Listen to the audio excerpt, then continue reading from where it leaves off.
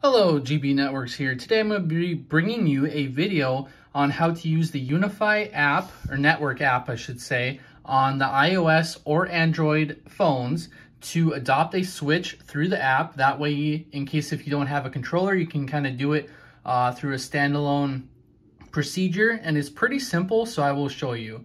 So today I will be using my UniFi Switch 8 60 watt. It's kind of beat up. It's just a testing switch. So I will bring this over to my rack and we will be right back when I bring it over and plug it in. All right, now that we have the switch in my network rack, and I definitely should do a video on this, how to network an apartment, a 900 square foot apartment. So maybe one day I'll do that. But as you can see, there is nothing, it's not adopted to a controller, nothing like that. It's plugged into my Cisco switch that I have. So I will switch over to my phone so we can go through the network app. All right, now that we are on my phone on iOS, I have an iPhone, so we're going to do it through iOS right now. But if you have any Android, all you do is you just go to Google Play Store, you type in UniFi, and it's the same procedure basically. But you just go to your App Store, you type in UniFi, and it will be the first search. And next, if you've already downloaded it, you'll see this cloud icon. If not, just download like a regular app. So you'll just download it, and we will see you here in a second once everything is downloaded, and we will see you on the login page. All right, now that we have it downloaded and are on the login page, so basically you can do it kind of locally. However, I would recommend just logging into your UI account. Easiest way, especially if you're going to try to host it on a controller or something like I do, or a lot of people do. So just log into your UI account, and which I'm going to do it here now, and it goes pretty fast.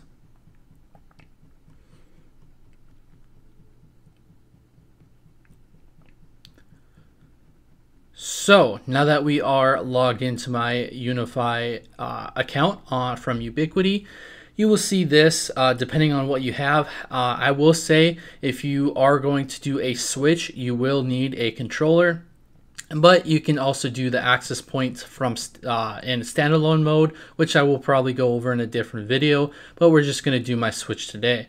So as you can see, I have two controllers. I have a Raspberry Pi running a controller that I have, a UniFi controller I should say, and then I have UniFi Cloud Key Gen 2 Plus. So as soon as you log into your UniFi account, it will not show up until you go into one of your controllers. So I'll just go to my Raspberry controller. We will click proceed. I'm going to say don't allow. And as you can see right up on top here, and as you can see right there, it says new device found. It's just simple as that, really.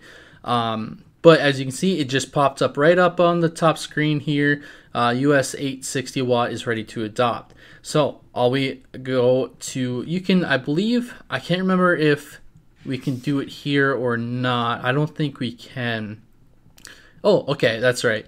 So yeah, we can do it here. So one device found, my Switch 8 60 watt, and we will do it to my Raspberry controller. So all we do is click setup. We can name our device. I'll just name it, I'll just leave it as default.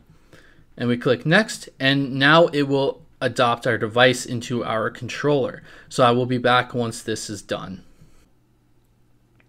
All right, as you can see, the device was adopted, and we will go back to our dashboard just to make sure.